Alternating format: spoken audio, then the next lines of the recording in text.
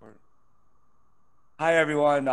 This is Adam Levine, and we have the pleasure of having Gaurav on here for a special interview. Gaurav is one of the managing partners for TCS Anika Homes. He's also a partner for TCS Management Services and a partner at the Keller, one of the largest Keller Williams franchise owners in the Philadelphia market. And just wanted to say thank you and this is going to be an exciting, interview. Thank you for having me here. Thank you, Adam.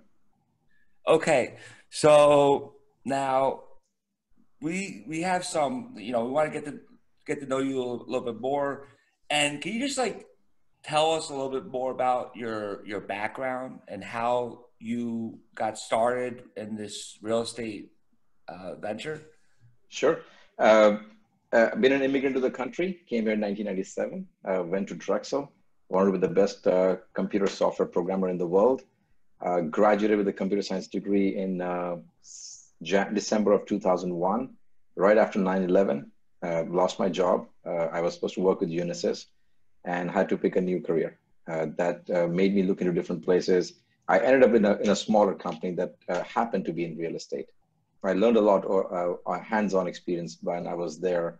I was there for about 6 to 7 years, and I learned everything about real estate that I knew at that point, being in the commercial and industrial warehousing business that they had. I got my license. I was very entrepreneurial. I wanted to do something for myself. I started a small brokerage company at that point in 2005. I got my license, and then 2008, I started Mega Realty. That gave my foot in the door in the residential business. 2010, met my current business partner, Ben Aller. We joined hands the Condo Shop in the city of Philadelphia. The Condo Shop was about 6 agents at that time. We are now close to about 60 agents in the team. As we were growing our organization, real estate realized that there are many more aspects of the business than just doing brokerage sales. So we started a property management company in 2014 called TCS Management. As we were doing our property management, we realized there were a lot more investors who were looking for a very structured way of property management and not just a mom and pop shop helping, with the front desk and opening mail and sending a check. So we were able to, our vision always was, how can we get to 5,000 units or 10,000 units? This is even before we really launched our TCS management company. And having a computer science background, I knew that I will never start a business where that much mail comes in and you're opening the envelopes and depositing checks. So I wanted to automate the process as much as I could. So we got a great software. We started building up a company. We started with a one big package initially. That led into more property management opportunities. We manage about 3,500 units today. And in the last 6 years, it has grown exponentially. But while we were doing this third-party property management, there was a less supply available during the height of the market. When you can't find supply, how do you go and sell to your investors? So we thought about, well, we'll create our own supply. To create your own supply, you find these shell opportunities, and then you build and rehab the properties and sell it to the investors. And while we were doing that for a while, we realized we're doing a lot more work and making money to all the investors around us. That's when TCS Anika Homes came by, which is now building our own portfolio. So that has been a journey from getting into the business from computer science, and now we are into building our portfolios. Wow, that's an incredible journey. That's an inspiration. Wow. It's been a roller coaster ride, but a great one. Yeah, definitely. Okay, so now real estate. What makes you believe in real estate more than any other asset class? We have stocks, you have bonds, you have all different types of investments. Why real estate? So I fell into real estate, as I told you, when I was looking for a career. That was the place where I started learning something about a career that I wanted to build. It was very fascinating to me. I loved it. I liked the idea of look and feel. I never got the opportunity to understand stocks. I think I would have been good at it as well. I'm a numbers guy. If I had the opportunity in school to go the financial route or be the investment banker route, I think that would have been my second career of choice. But I focused more on the real estate. But once you focus on something, then I didn't want to distract myself. into any other fields, you have to understand the industry that you want to be successful in. We talk about the one thing, which I have a challenge now because I have too many things in real estate. But at that point, real estate was the one thing. So I thought it would be best to just focus every energy and every ounce of energy I wanted to put into this. My career would be real estate. And there are advantages of real estate. You don't have to have a high school. I have a college degree, but I don't have to be a doctor to be getting into real estate. There's no limit of what you can make in real estate. I heard somebody else in KWRI once said, he's the only high school dropout he knows who makes more than $1 million in real estate. Well, that's a story everywhere, right? And then if you think about real estate, there's not many people who actually go to college to become a real estate professional. We all come from different backgrounds. So I like that human aspect. I'm a very interactive person with people. I like talking and interacting with people. I like the look and feel of brick and mortar. You can go there, you can see it, you can touch it, you can take pride in it. You can change it as per what you want to change it. So that fascinated me as well. And there's numbers involved. It was easy for me to understand it. So it was a personal passion. It was also the opportunities that I saw there. I didn't want to go anything different than real estate at that time. Stay in one field and try to excel in it. It makes a lot of sense. I read the book, The One Thing. Yeah. Great book. I know Daniel recommended it to me. And it's I agree with you 100%. You gotta master your craft. There's so many different things, but you just have to focus. And my father always told me, stick to real estate, stay out of stocks, and it's definitely a good lesson. People make a lot of money in stocks as well, but if you don't understand it, you can lose a lot of money. And I didn't come from it. Yeah. I didn't come from money where it was play money. Every dollar was very hard earned, so I didn't want to play with money. I'd rather have. I'm a very risk averse guy for my personal investments and for things that are around me, for my clients as well. I'll take a very conservative approach on everything. I tell them if you want to get overnight rich, real estate is probably not the one for you. But if you want to have a stabilized asset which grows much better for long-term growth, this is the best place. And I feel much more comfortable sleeping at night knowing that I have some stabilized assets. Think about it this way: in real estate, you could not do anything for 30 years, but that mortgage will be paid off. It doesn't matter how the market is going to be. That mortgage will get paid off. So your goal is just to make sure you maintain it and you have a tenant in it. But that's all I have to do. I don't have to worry about the stock going up, the stock going down, the market, the virus, weather, delivery, or I don't worry about anything. I just have to make sure the AC is cleaned, the tenant is there, and after 30 years, it's paid off. Somebody paid off $200,000 for me. Now the question comes in, how many times can I do that? Well, it's such a simple logic. It just resonated with me and said, I can do that. I can do that again and again. Now the question is, how many times? Well, that's the game. We'll figure it out. Yeah, that's exactly. Just keep on recycling the money. So yeah, that's really great. Tei, I know you have some questions. Oh yeah, of course. So I'm very impressed with your real estate journey, especially like with the non-real estate background. So that's really like inspirational. So having gained this real estate related experience under your belt, so you formed a joint venture like TCS Anika Homes along with the Ben and Daniel. So can you like kind of share your story of forming this JV partnership, and also what's your role in this journey? Sure. So while we were trying to create these opportunities for ourselves and not just for third party, we formed a company called TCS Investments. We had a couple of partners. We went through the cycle. We were doing it third party for clients. We learned a lot of mistakes. We realized what was happening, what was not happening. We're trying to carve a way around figuring out the investment world for the portfolios. And we primarily focus on single family. I think it was our investors in the management company. They were comfortable putting between $100,000 and $200,000 down. Everybody else was competing in the multifamily world. So it is easier for us to focus on the single family. The returns on single family were much better. And it was easier to find those $1,000 or $1,200 tenants because of everybody needs a place to live. And we felt everybody's going to be able to afford a certain volume of rent that they need to do. So while we're doing all those things for the other investors, for TCS Investments, and we took a pivot at one point, wanting to buy our own portfolios. Daniel is a husband,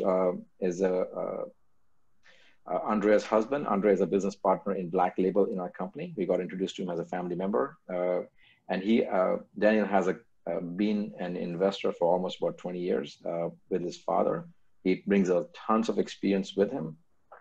And Anika Equities was the company that he had. And we were just talking, and my business partner, Ben, and Daniel was spending some time discussing what a single family world looks like, what we had in mind. And he had the experience, and he was looking to invest and couldn't find the multifamily assets as much. It wasn't as exciting. The growth, it was a bigger, much more competition with everybody around. And he saw a good vision in the single family world as well that we were trying to bring together. So we found the right person that could be our partner in the world to have the right partnership where he understands the debt and equity world very well. We understand the management and the asset world very well. So when we came together, TCS Anika Homes was formed. So Anika Equities and TCS Management formed TCS Anika Homes. And now we are 4 funds into our projects. We raised a good amount of money. We have a good backing financially. We are financially very stabilized and continue to acquire assets. We're under contract with multiple properties right now. And it seems to be doing wonderful from our learning curve for the last 2-3 years that we went through. Yeah, that's actually very interesting. Daniel told me the same story, which is it's like to hear from someone else. We don't lie. The story is the story. It's the same story. That's great. So what do you consider the most competitive edge of TCS relative to the competition, the market? I know there's other competitors. There's a lot more competition coming. And why should investors invest with TCS in the SFR deals? Why should they invest in private equity versus a REIT? And how confident are you with the overall business strategy? Wow, there's a lot of questions at the same time. So I hope I remember them as I'm answering them. So let's answer one by one and help me in getting the questions again. So what is the most competitive advantage that we have in TCS Anika Homes? That's a simple answer. Our diversity in the marketplace has been a key factor to our success. We have come a long way understanding the market. We didn't just jump into it to acquire properties to start managing them. Think about if an investor is looking to buy an asset, what is the ultimate way of managing it? If he was managing it himself, he or she was managing themselves. So I would like to acquire a property. I'd like to make sure that it's managed the best way. I like to buy it at the cheapest price possible. I want to make sure I have the right team to renovate it the right way. I need to find out the best way to refinance it, and I need to find the best way to continue repeating it. The BRRR model. You buy, you renovate, you refinance, and you repeat. So if you think of that model, as an individual, I have to do it all by myself. So I have to find a team and manage the time doing it. So what TCS Anika Homes has been able to create is we had the brokerage division for years. We understand the brokerage market. We own one of the largest residential brokerage companies in the city, KW Philadelphia. We have 500 plus agents in the company. That we get access to a lot of deals that people share with each other. We have internal off-market investment portfolios that we look at each other. So we are able to find some good investments. We have, Dan brings a great experience from the back end, from the debt and equity ratio. So from debt and equity side of the world, we have found that one of the best investment programs for us to be able to finance these kind of portfolios. Then you have TCS Management, which is probably one of the best single family residential management companies in the city of Philadelphia. And we have gone through iterations of finding out the best way of doing it. So we have the best management company to do it. We have the best package. And then you have your integrity and hard work and the hands-on experience. We all are very hands-on. I'm in the office, Ben is working, Daniel is working. We don't take a hands-off approach. So your assets are being managed properly. We are every step of the way looking at it. An owner can duplicate themselves in our world, trying to find the same asset and get the same returns that they would if they were buying it themselves. So we feel that we are able to create that magnitude for them in the same realm that they would have been doing themselves. I think it's hard to find that kind of a package deal everywhere. You know, many people who are doing investments they're contractors. They'll buy something and then they'll make money in the contracting world, but then they outsource the management, they outsource the leasing, they outsource the repairs. We are a one-stop shop. I think that's where, you know, if you have an issue, you call one person. And we invest our own money into these properties as well. So, you know, you put the skin in the game, and you know, investors like the idea of having people who believe in their own product. So that's the competitive advantage question. You asked me, what was the other question you asked me? Sorry, I had a list of questions. So that was great. You know, one of the other questions we had was why, and you did hit this before, like why SFR versus multifamily, and why private equity versus investing in like a REIT, like a public Sure. REIT? Okay, so I can answer that question. So single family versus multifamily. The whole world was going behind multifamily. Nobody wanted to touch single family. And the reason why not to touch single family was very simple. It wasn't very lucrative, just looking at it. There was you wouldn't drive around with an investor who says, look, I own that property. You know, they wanted to either, you know, multifamily is one roof, in the concept, it's easy to manage. It's one loan, it's one address, one parcel. So it seems like it's a relatively easier way to manage it. Not true. But single family was an unforgotten world. Was a forgotten world. So we saw an opportunity where nobody wanted to go. We wanted to go because that's where the opportunity really is. And we were really set up well on the management side. If you have the back end taken care of, then managing the single family wasn't an issue. So we were prepared better than anybody else to be in the single family. But you know, one of the major advantages that we feel in a single family world also is, let's say there's something wrong with one roof. That doesn't mean that the other rents stop. Just because there was an issue with the front door doesn't mean that the other 11 properties have the same issue. So I understand there's multiple roofs to manage, there are multiple lots to manage, but if you can automate this process and you have a better process running, which we have done fantastic in doing it with the right team behind it as well, we only lose rent from one unit for, let's say, let's call it $1,000. We only lose rent for $1,000 if the roof leaked, not for 12 units for $12,000. So the risk has been minimized much, much better in a single family. And then the opportunity to increase value in each home is much better as well.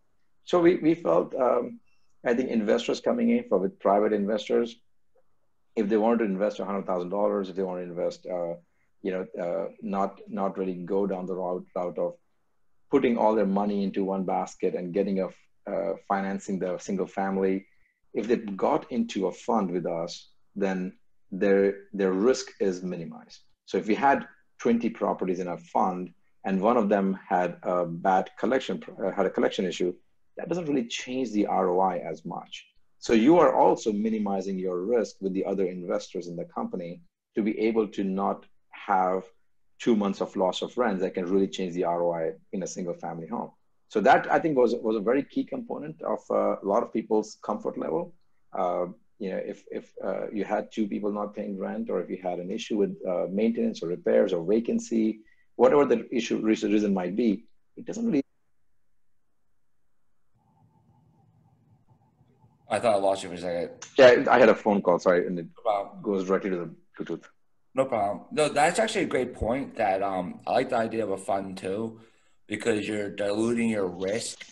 And people are like, oh, I want to invest in multifamily because you're dealing with the economies of scale. You have multiple units, but when you're buying portfolios of SFR, single family residential homes, you're diluting your risk. And I like the fact that you're vertically integrated because you do everything in-house. You have management, you have the construction, you have the brokerage, which really helps you control all aspects of the business. And I see that as a really true competitive advantage over competitors? There are not too many companies who can say that, that they have every vertical in the same organization. You know, our goal has always been a one-stop shop.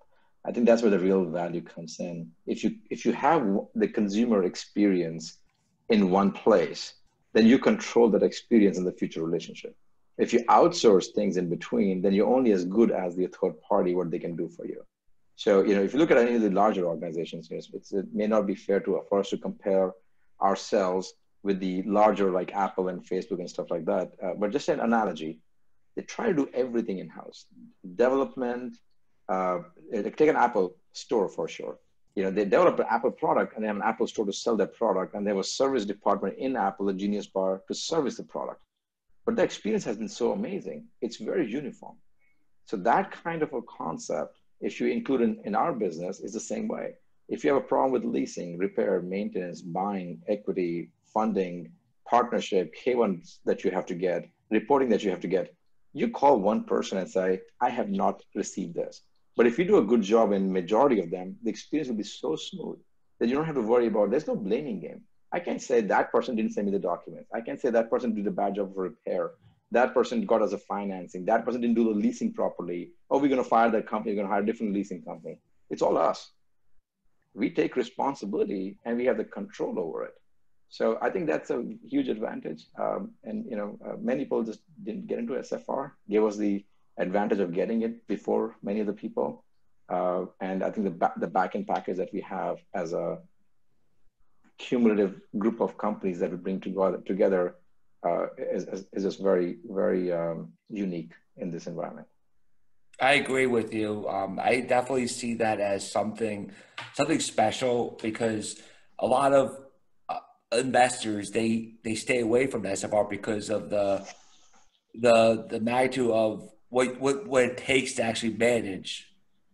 You know, I know the goal is you want to own like tens of thousands of these and then open up a REIT, but how do you do that? You need to have the right structure to be able to put that together.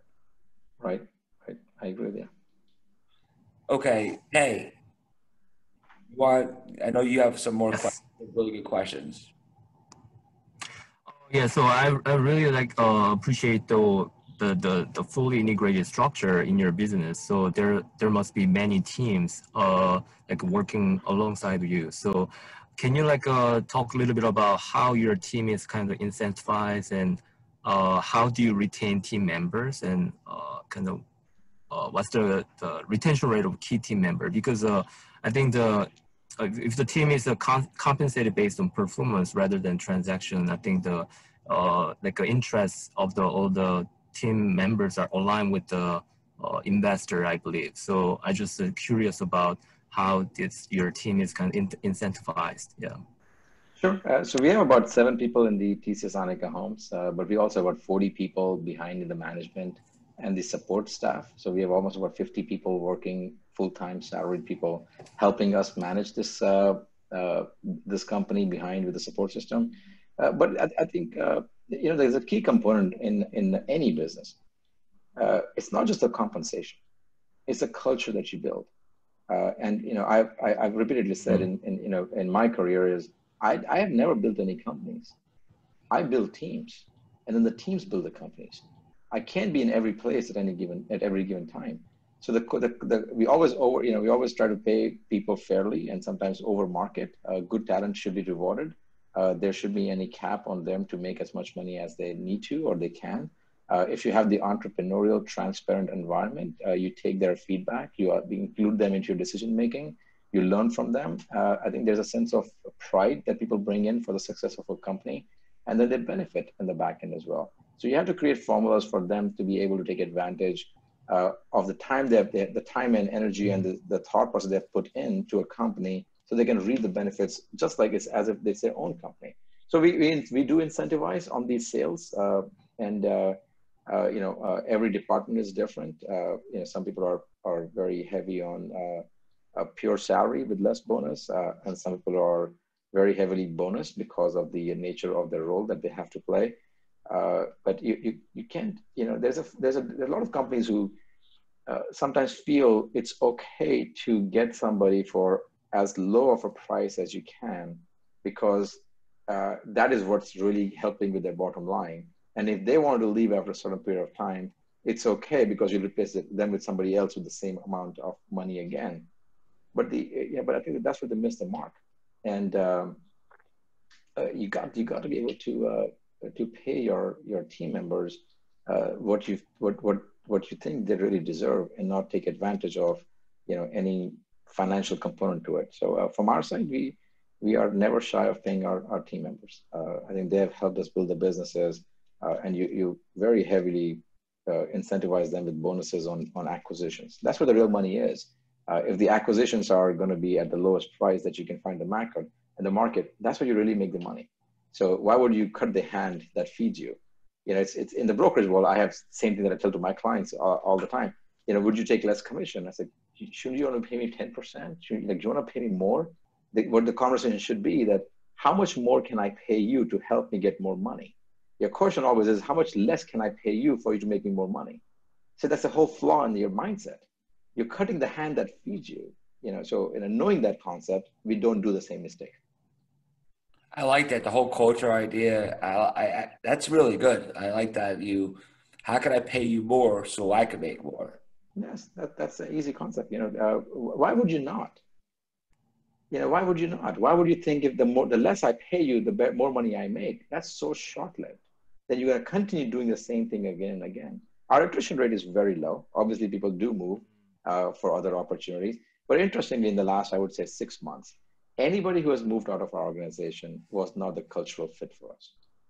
Either they screened themselves out, or we raised the bar so much that they couldn't meet the demand or meet the expectations, and then they screened themselves out. We don't really have to let go of many people. They just leave. And it's very, very rare that we always have somebody who leaves and we look around and saying, oh, that was the worst thing that happened to us. We always look as like, okay, that was an opportunity. They just screened themselves out. So it's interesting, but everybody else stays. So, but there's always anomalies that happen. Somebody that you just couldn't keep, or you wanted to keep but you couldn't keep. But I think those are exceptional cases. Most of the companies in my mind, don't really perform well because they keep people leave. And thank God we don't have that issue. How many employees do you have currently? So in all our organizations combined, we have close to about 75 full-time employees and about 525 independent contractor agents. So yeah, there's going to be some turnover, but that's normal. That's always the case. That's a part of business. Yeah, that's correct. In the independent contractor business, I think the turnover attrition rate is more higher. In the full-time people, it comes down to more,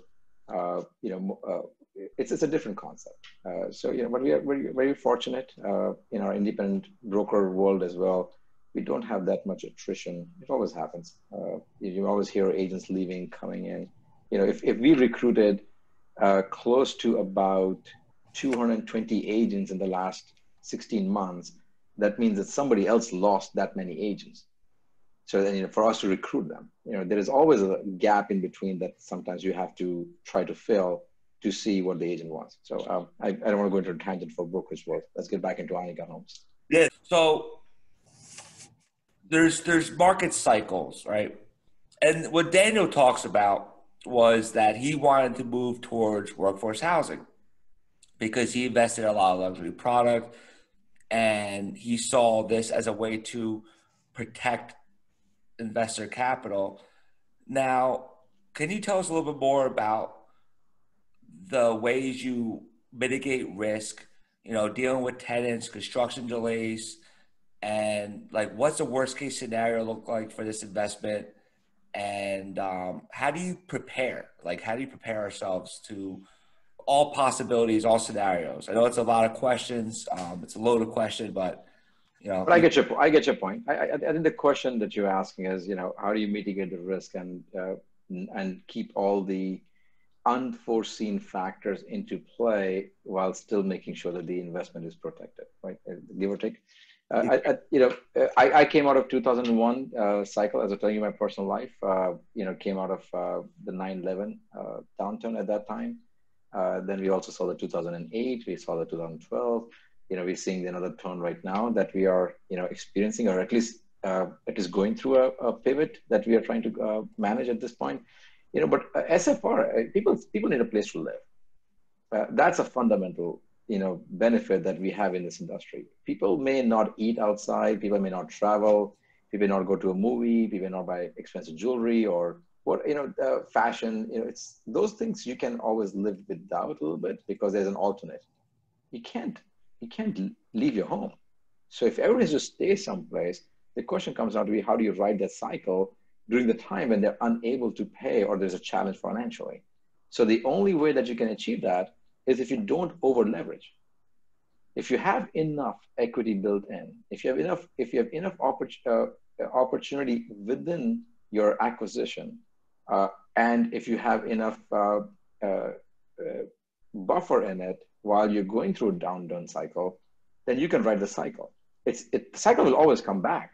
It's a matter of how can you survive and how long can you ride the cycle. So that's where people who are over leveraged fall down.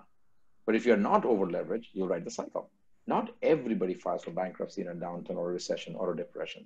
It's the ones that are over leveraged. So we always want to make sure our equity component is right. It comes from the right sources. It is not over leveraged by a refinance of a refinance of a refinance to use the money third level down. This is very focused, dedicated, hard-earned money. We put our own money into it ourselves. We have partners who are coming, bringing their money in. This is not their only savings of their lives. This is investment money. We screen our investors very carefully. We want to make sure that they can ride the cycle with us. We don't want somebody to come trigger last minute and saying, I need my money back now because I can't survive. So you have to, it's not just it's not just the money coming from, it's where the money is coming from. Who are your partners? If you don't pay attention to all those items, then yes, any market cycle, you could really suffer. But we have ridden the cycle very fine. The brokerage company sees a difference, but assets like this, we are doing fine. So I think it comes down to one simple fact. How are you leveraged? And if you're over leveraged, you're going to feel the pinch. If you're not, there are opportunities out there at that moment. That brings up an important point is leverage. And another thing is you mentioned you got into this in the 90s, which that is a lot of experience. 2000. I was very young in 90s. Oh, sorry. You got into 2000. I'm sorry, 2000. So getting into the business in 2000, you have you have your partners that have been around since the 90s. That's a lot of experience. So you have really an idea of what happens in the market. You know that leverage could really hurt yourself and other investors, and you want to really be responsible when it comes to taking on leverage. So that is very respectable. And Daniel is super smart. He's extremely involved. He's in the office. He's meeting with the team members. He's going to the properties. He's looking at every penny for the debt, for the equity that is being raised, making sure that they are being promised the right way. We are not over promising, under delivering. We rather under promise and over deliver for all our funds. And he's extremely involved. And that's the kind of partner you want, that has the experience, has gone through the cycles, has learned from the mistakes. This is not a rookie who's coming in and learning through the mistakes now. Ben is a second or third generation into real estate. He's lived real estate all his life. I'm the rookie here. I'm the one that more than them that is learning as we're going along. But I'm a very operational, hands-on, very focused micromanager. I like the details. I want to make sure every dots are checked. Everything is up to date. I read everything more than I should, but I spend, so we all bring different values. It comes down to a team, right? Look at Tei and yourself. You decided to join hands for a reason. Anybody who has a business outside has found a missing key component, and we call it a missing people values or missing person evaluation of what am I missing in me that I need to find outside to become the best opportunity in this that the world has seen. So me and Ben were together, and then we found out that there was a missing component, and Daniel filled the role. And Daniel found that he had a missing person who didn't have the experience like we both do. So, the talent, the experience, the knowledge, the relationship, the culture, that came, once it comes together, and Daniel is not our first partner in this venture. He's probably our first, second, third. He's a fourth partner. But the first three didn't work out because we thought it may work out, and it didn't. And we amicably still friends with each one of them. I appreciate them a lot. They taught us a lot. They helped us through the cycle, but it wasn't the vision to take it to the next level. And they were missing some key components that Daniel brings to the table, or we didn't have all the stuff that they needed for us to be beneficial. And Daniel is there. So the fourth time is a charm, I guess. But we're very proud and honored and fortunate to be in business with Daniel. Yeah, and actually, that brings up a good point is partnerships. That's why I reached out to Daniel. Small world. I've known him for, I think, 5 years. He invested with some developers my family invested with. And, I reached out to him. He told me about this new business plan. And I was like, whoa, this is amazing. And basically, I was looking for a partner at that time because I have a master's degree from Drexel. We're both alumni from Drexel University. But the one thing I was missing was the experience. 35 years old. I've never been through a cycle. And so that's why I was like, okay, well, can I invest in you? Can I create a platform where I could learn with you and have investors learn with us? And I know you have a larger minimum investment, but I want to bring it down to the masses where investors could invest a smaller minimum investment and then also learn. And we're not talking about just learning from anybody. We're talking about learning with a institutional quality operator, meaning that you're vertically integrated, you have the infrastructure in place, and that, Daniel was talking about some institutional capital partners. Sure. You want to bring on board eventually to take you nationwide. That's correct. Yeah. So we have that vision. Our goal is to win multiple markets. We have the track record is extremely important. For you to go big, you have to prove a concept, like any franchise as well. We're not thinking of any franchise, but the analogy is you got to prove concept once. And if that's taken care of, you can duplicate and replicate again and again. But you got to make sure that it works very well here. And then there are the growing pains that you may experience. So I think that's what we're doing here. But now we are starting to dabble a little bit outside. We have the right processes in place. We understand what works and doesn't work. We are very successful in what we're doing now. We are giving our investors better returns than we promised. We are continuing on the path of whatever we promised, we are achieving it. In the last 4 or 5 months, didn't change anything. We were able to keep on track. Actually, it expedited our track for the opportunities that we are finding right now. We are able to buy, our buying cost has gone down now than it has in the past. So the returns are going to be actually even better for what we promised to our investors. And we have some great institutional money coming behind us at this point. They are seeing what we are doing. They like our complete group of companies as one big package, where they feel this is the umbrella that is worthy of continuing to do what we are doing today. It's not a buy and flip and rehab and flip one off here and there. This is long-term sustaining models. So I think they're also realizing it as they're pivoting away from multifamily. The competition has increased so much, and the competition is increasing in SFR here now as well, because it has been, many reports have been out there. A lot of studies have been done on that. A lot of institutions are looking to invest money into it. But I think we are ahead of the game. We have the beginner's advantage a little bit.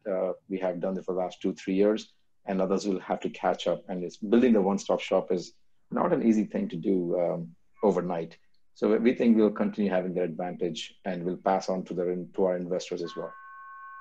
That's very interesting. Talking about that, there's other institutional investors looking to get in, but you have a head start, and that to me is something that's very important. And also, I know there's some other private equity firms that you actually manage properties for, which is very interesting as well. So we do have other SFR investors that have gotten the confidence of starting to invest into further opportunities because they know that the back end is taken care of. It's doing the right thing every single time. That's what integrity is called. So you manage other people's assets and helping them grow. There's enough opportunities for us to grow as well. So we don't compete with them.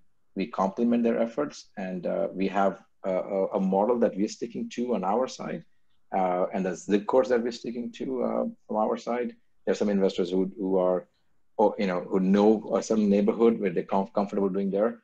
So we are learning from them as well. We get to see what are they buying it for, how much the rents are coming for, how much repairs are going into those assets, and what the ROI is on those assets. And then it's a good market survey for us. And I think we're doing better than most at this point, unless somebody is very, rehabbing and having a paint in their hand and with a hammer and then doing it themselves, and the cost is lower. But otherwise, if you're doing it institutional funding with third party buying and running it like a real company, we are really ahead of the game. And that's why we're very selective of the investors we bring in at this point. It actually brings up an important point that because Tei and I are invested with you in fund too, and to be honest with you, when this whole thing happened, it's frightening. But the one thing that helped me sleep at night, knowing that I was investing with the right partners that will help navigate this story, because from what I've heard and learned is that, and data will talk, is like you could have a good deal with a bad operator, and they can ruin it. And then you could have something that happens like this, and you're the hero. You're going to help us weather the storm. And so I feel comfortable. So think about that. Thanks for a great compliment, Adam, and believing in us as well. And thank you, Tei. Think about one thing, that when this happened, we pivoted really fast. And if there were any vacancies available, we have enough experience to continue marketing it in unique ways that others may not. There were people who were afraid to go out, but we already had virtual tours, Matterport, high definition photographs. We had the marketing capabilities. We have a 100,000 plus database of potential clients. We reach out with social media. We were able to lease properties virtually. Remotely, we were signing leases. We were doing virtual tours with people. Not every homeowner can do that. Not every small company can achieve those things. We heavily invested in technology as we were getting into it, and then we expedited that effort while we knew we were not going to be able to function and go outside. So we had to follow the guidelines, but we were also ready to invest the money because we understand the brokerage model as well. So, we leased more properties in the last 3 months than we have done in any quarter of the history of the company. Which was amazing, right? People were saying there was no business, and we couldn't keep up with the brokerage side as well because we were virtually remotely renting them. And that was many of the properties were part of the funds as well. So that ROI, and this ROI is so tight. Think about if you have 12 months of rent at $1,000. I'm just taking random numbers. If you miss 2 months, that is substantial ROI reduction for the annualized return. But if you can save the return for even 1 month, there are people who don't rent properties because once the tenant moves out, then they have to have a certain amount of time before they rent the property. There's a gap in between. But if you could start planning in advance and you save an extra 1 week in between because of the resources that you have, we have our repair and maintenance team ready. We have our leasing team already has all the data. We have all the photographs from the past. We can do all those things in-house much faster. So you save a week or 2 weeks. That ROI just changed. Wow. So there's enough value that having a one-stop shop brings in, and you find that out when things like these happen. That exactly. And I'm actually, Tei and I are excited to put together a case study just to, we're running numbers. It's very interesting for us. And it's a very interesting time. We're excited. Yeah, it is unique times. But 2020 is going to be what you and I make out of it. Correct. We can make it the worst year of our career, and we can make it the best year of our career. To me, this is an opportunity because, look at Blackstone. Everybody was panicking. They weren't buying. They went on a massive buying spree and started buying tens of thousands of homes. And now, this is an opportunity for us to build wealth. Sure. The people who over leverage themselves will need to get out. And if they need to get out, we are right there to get in. Tei, I know you got some questions now. Yeah. So, hey, Gaurav, you said earlier that you perceive yourself kind of the rookie among the three of you guys, right? But still, like you've gone through multiple real estate cycles. So, can you kind of share with us kind of what was the kind of your worst deal like so far, and then what did you learn from it? I don't know, but yeah. So, and then maybe if there was any lesson. I mean, what lesson like would you like actually apply to running your business? One example comes to mind, and it still pains me. It pains me and Ben a lot, and I think Daniel can relate to that as well at times. We actually we were doing a third-party rehab project for somebody in the company, and we decided to take all the liability on it. We wanted to give the best. We thought it would be great by giving a one number where it just makes sense and it will be the best of the best to have a guaranteed price on it without actually realizing that there are more unforeseen things that may come up, and our contracts weren't tight, and we stood behind our word for what we did, but we took a lot of liability on ourselves. All the change orders became on us. All the unforeseen things behind the walls that came on, we took responsibility for them as well. So we ended up taking all the risk with no reward, but we stuck to it. Our integrity means a lot to us, and we did everything that we're supposed to do. But during the process, we learned a lot of what we shouldn't be doing. What are the places where you protect yourself without actually hurting the owner, but it's being more transparent with the owner. Just because you don't understand it doesn't mean you hide it by taking full liability and responsibility for it. So that I think that was a good lesson learned for us. Thank God it was with one property, not with I would be very upset if we would have made a commitment like that for a whole fund without understanding the details. So I'm glad that we actually learned it beforehand. We know where to look for things when we're acquiring properties. We know the unforeseen. We have done enough projects now that I think it's going to be very hard to surprise us overnight of what is when we're buying something. But always there are unforeseen things. But we learned enough at this point to not be super surprised. We always take risks in construction and when you're buying something. So that has been my personal experience where it's a pain point. We lost a little bit more than I ever wanted to. And from a track record, that was the worst financial deal I had done. But it didn't break our back. It was just emotionally draining to know that we made a bad decision. But in hindsight, thank God it was at that moment. It made all of us better for the rest of our lives. Also, what's really important is to like learn from the mistake and never repeat the same, right? And yeah, I guess that's why you are kind of remain very poised to ensure that investors' capital is protected in such a down market like this, right? So think about this one as well. Would you invest with somebody that keeps losing money for you or has lost money once, but it was a stupid decision that they shouldn't have done, or if they lost money for you for things that they could have controlled? But people lose money. So people invest in Apple and the Apple stock went down, right? So but there are unforeseen things that you can't control. Right. But if you could control something, and that company should have known, could have done something, didn't tell us, wasn't transparent, you'll never do business with them again. We are just starting our careers. Why would we do that? So we are overly protective on making sure that if we give our investors returns that we promise them or more, and if there was something different and it wasn't because of us or of something that happened. Listen, the new rules came out in Philadelphia about eviction laws. There's nothing I can do about it. There's absolutely nothing that we can do about it.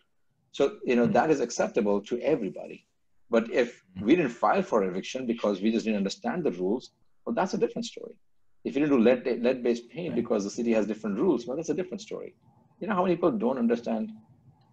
Sorry. You know how many people don't understand all the lead-based rules that the city has imposed, and now they're also talking about, the new. They talk about the eviction. They talk about the rental suitability license, the commercial activity license. people don't understand it. And if I came to you and I said, I have this great property that I can buy, a triplex unit, and we can make this kind of return on the money, and we all invest in the property, and a year later, two of them haven't paid us rent for 3 months, to find out I never got a rental suitability license. And when you asked me, I said, what is that? And now we can collect the money on the 3 properties for 6 months. And now there's going to be an eviction issue. Do the ROI calculation for the next 3 years. You are worse than you ever started. So if you finding the right partners and knowing if they understand what they're doing is extremely important. It's just like you said, Adam. It's times like these when the real truth comes out. It's not the upside when people are always going to be fine. It's, are you going to survive in the downside? And we are very wary of it. We understand we need to continue doing it the right way. Otherwise, long-term sustainability is going to be an issue. And we are here for long-term. We don't plan to go anywhere. It's not a buy and flip and move on. We want to be here. It actually brings up another good point. You want to be here long-term. Where do you see yourselves, the company, TCS Anika Homes, in 5 years? We see ourselves in multiple cities. We want to provide the best-in-class single-family workforce housing. We also see our tenants now relating to our properties as a community. We have to combine them and bring them together where there is a brand where they relate to. Buying or renting or investing or renting from a brand from us should be more of a comfort and a referral source than us going out and marketing it. So we want to build that kind of a product, just like a multifamily community would be. I think this can be achieved in a single family as well. If they know that the leaders and the owners and the product is going to be standard, I think there's going to be a lot more economies of scale happening where, that property is with TCS Anika Homes. We know what to expect from it. So I can actually rent it by going to Baltimore. I would rather rent it from them because of renting here. I'm okay renting it there as well because I can expect the product to be the same and the experience to be the same. So that's what our vision is in the future. It shouldn't be one off here and there. There should be consistency and there should be a brand that follows the product. So that's our vision. We want people living in the communities for longer. We want people living in, when I say communities, it's single family, but it's within our group of properties. So we think of all those as families within our communities of single family properties that we have. So that's our plan. That's our vision. Let's see how fast we get there. We will get there. It's a matter of how fast we get there. No, we want to ride the wave with you. We want to last and just keep on. Yeah. And we need you as well. We love working with partners like yourself. You bring great value. But think from yourself as well. What you did was, we're talking about leveraging. That's exactly what you did. You leveraged with the relation with Daniel. You leveraged with the opportunities that TCS Anika Homes bring in. You leveraged with your other relationships of having the smaller investment portfolio groups to bring it one large portfolio of one investment. So you leveraged in many levels that others didn't. So kudos to you guys for creating that unique opportunity. Appreciate it. That means a lot to me. And it's, that's exactly it. It's all about relationships in this business. And, I just feel very excited and thankful that I have the relationship with you, with you guys, Gaurav and Daniel and Ben. And I know Ben's the next interview I'm going to have to set up. Yeah, Ben is awesome. He's a much better speaker than I am. Yeah, I'm not the best speaker yet. I'm probably going to look at this a few months from now. I'm like, I hate it, best ever. Me too. I should never watch my own interviews. I probably blabber more and repeat the same things. No, you're very articulate and get straight to the point. Yeah, don't worry. Yeah. Okay. All good. It doesn't change who I am. I am who I am. I know what I believe in. I want to leave a legacy behind. I want people to know me for what we have done. But I always, my dad has always told me, if you left the room and somebody said, "Do you know the guy?" and the other people in the room said, "Yes, you should know him," well, that's success. Then you achieve success. So, I want to achieve that level where I don't walk out of the room and somebody says, "Do you know this guy?" and they just watch out. That no money can actually compensate for that kind of that are of a reputation. I don't want to be that person. I come from humble beginnings, and I'm very proud to be where I am, and I want to continue the right things. And I think anybody that is looking to do business with us or invest with us also needs to know that it's our background, it's who we are, is what we believe in, how long we want to stay in this business, how long we've been in business. It's a third generation with Ben, it's a second generation with Daniel. It's my integrity and hard work that have gotten me here as well. I think it's the people you invest in. Even with the companies, with the larger Fortune 500 companies, when the CEO is changed, the stock value changes. It's when the CEO leaves, the stock value changes, because it's the vision and the person at the top that trickles the culture and the vision in the future. I think we always invest without knowing or knowing. We always invest. Our president, either side you believe in, you're going to be investing in a person, and that is going to be the future that you believe in. So we always invest in people. So we hope people get to know us. We're more than happy to talk more about who we are, what we have done, and we want to be as scrutinizing them as much as they're scrutinizing us, to have the right partnership, because this has to be long term. There's more energy is wasted in between with not having the right partner at both levels. It makes perfect sense. Tei, I think you wanna ask some personal questions. Personal question? Sorry. I don't have like really personal question, but I'm just wanted to make a statement that I'm very really inspired by the philosophy you actually share with us. I mean, you have a very great integrity, and then you actually try to set a good example and then leave a legacy. That actually tells a lot of principles. I mean, that's really underlying the business we are running. So yeah, I really it was a great opportunity for me to get to know you better, and not only that, and also your underlying fundamental principle. I mean, I can't agree more with you on the importance of investing in people. Yeah, at the end of the day, it really boils down to the people you interact with and to the business with, and we pull each other up and then grow together. So yeah, I'm 100% on the same page with you about that philosophy in particular. So yeah, appreciate sharing your philosophy. Yeah. Absolutely. So for what tips do you recommend for entrepreneurs to achieve your high level of success, like routines, habits, what do you study? So interestingly, I didn't read much throughout my career. I started reading now. Since I came to KW, I think I got a lot of good coaching from people that reminded me what reading can do and help you. And it has now started making, and I see why. Wish I was reading much more before. I haven't. And habits wise, I'm going through a big personal change in my life as well. I think last 10 years or 15 years have been pure just work and career. And but now I hope I hope the younger generation realizes what I'm realizing now, that routines are important, habits are better, done much earlier in life. So now I spend more time with my family. I am taking better of a work-life balance on the weekends or in the evenings as much as I can. I focus more on my health at this point. I eat better. I'm reading more. I'm traveling more. So what I'll tell anybody who, if there's one piece of advice I can tell anybody from my experience in my career is, your reputation will follow you forever. Don't think that people are not looking at you or they will never find out, or you can cheat somebody, or I can justify this by making a reasoning later. It will always catch up.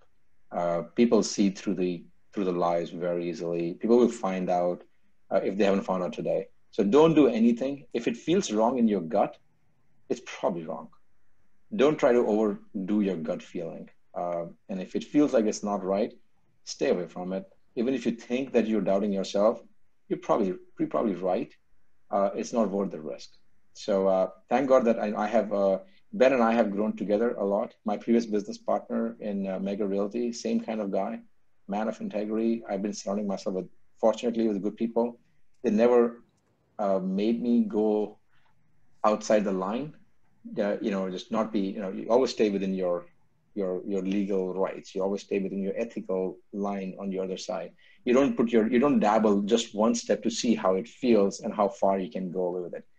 That's a mistake I think a lot of people make. And one bad experience travels like wildfire. And I've seen people just ruin their businesses, ruin their reputation because of that. And it's such a small city. We're the fifth largest city, but a city of neighborhoods.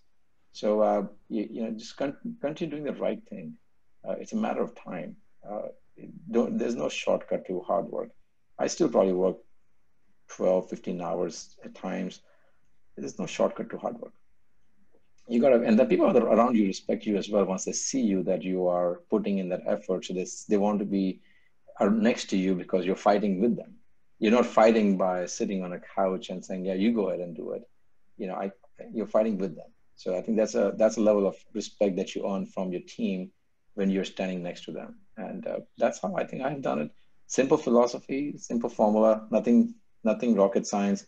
Just do it right every single time. You don't have to remember any lies. Just say it the right way. It's such a simple process. That was good. Thank you. That was great. Yeah. Thank you. Cool. I'm glad. That's such a sage advice and life lessons. Yeah. You look back and people ask you, what have you done right? But I think, I don't think so. I've done anything intentionally right. But here's the things that I've always focused on. So not necessarily that I said, hey, I can do something, but I shouldn't be doing wrong. It's like, just do the right thing. Is it right or wrong? You always have a choice, right? If you take your life, right. you can probably go down in two lines, yes or no. That's all there is. There's no maybe, there's no if, but it's literally black and white, as in yes or no. Should I do this interview with you guys? Yes or no? There's no maybe, if, nothing. It's yes or no. And do we end at 318? Do we end at 321? We have a choice, yes or no. Are you going to publish this? Yes or no. Are you going to talk to somebody else? Yes or no. Are you going to invest? Yes or no. Are you going to be friends? Yes or no. Are you going to be partner? Yes or no. Do I call him back? Yes or no. Everything is yes or no. It's whatever you do, you can actually have this path of, I said, yes, I went here. And I said, yes or no, I did this. I said, yes or no, I went this. I'll take a flight. Yes or no. I'll travel. Yes or no. There's no ifs and buts. It's yes or no. So every single time, just make the decision based on your integrity. Am I doing this right? Yes or no. So that you'll never, ever have to look back. And then sometimes you make a wrong mistake, right? You say, if I would have not done that, my life would have been different because it was a question of yes or no. My dad taught me. I respect him a lot. That's amazing. So what type of what is your routine like? You 5 days a week, you wake up, you work out, you just. So I work out 4 days a week. I'm usually, my daughter wakes me up at 7 o'clock every morning, irrespective, Saturday or Sunday or Monday. I try to go to work every day for the same amount of time. Even when it was during COVID, it was at least 9 to 6. That's a schedule that I've always had. Then you try to spend some family time. Sometimes it overpowers your work, overpowers your personal time after 6, and there's a challenge. Especially during COVID, there was no end to working because there were so many things happening. But usually it's wake up at 7, drop daughter to school, 9 to 6 is work time, get home by 7, spend some family time. By 9:30, 10, catch up on some of the emails, respond back.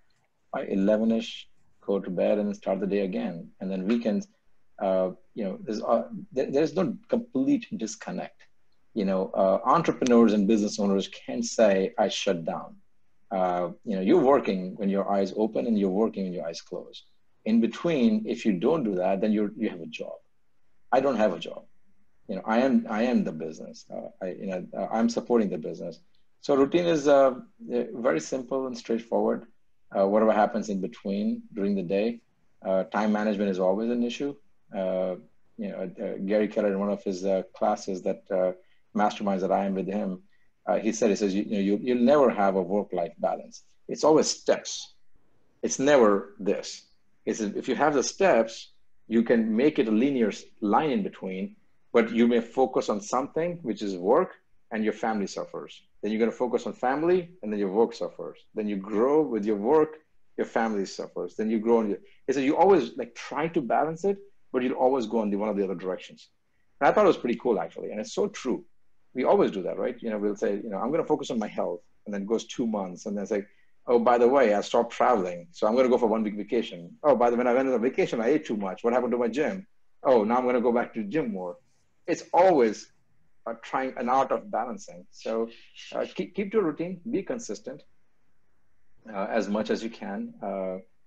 I think that's a key to consistency is a key to success. You just you can't stop. Is it health? Is it career? Is it work? Is it relationship building? Is it prospecting? Is it creative ideas? It's masterminding. It's you just can't stop. There are 7 billion people you're competing with. It's if everybody could do it, then how are you different? It's painful. If it was so easy, everybody would be doing it, isn't it? What sets us apart? Yeah. There's only 7 billion people to compete with. Wow, that's a lot right there, because I read books and wake up at like 5 in the morning, 4, and I'm trying to figure out like my schedule. I tried the 5s, the 4s. I'm trying to still figure it out what I like.